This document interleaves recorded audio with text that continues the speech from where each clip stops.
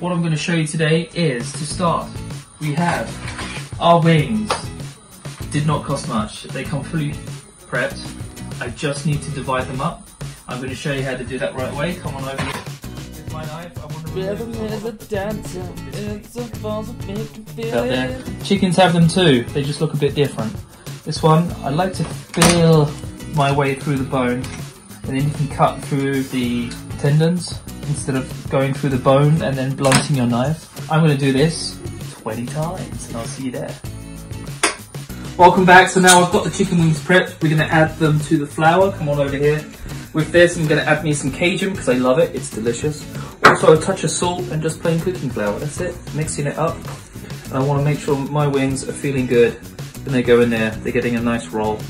And then sifting them. I've got about 20 wings here, so once I've got these ready, I'll be throwing them in the oil, and I will see you there. Next step now, we're going to take these bits of chicken, I'm going to throw them in oil. And we'll leave them in here for about 8 minutes, 8 to 10 minutes, should be enough. There's quite a lot going on in this pan, so I want to make sure that it's all cooked through, that's all.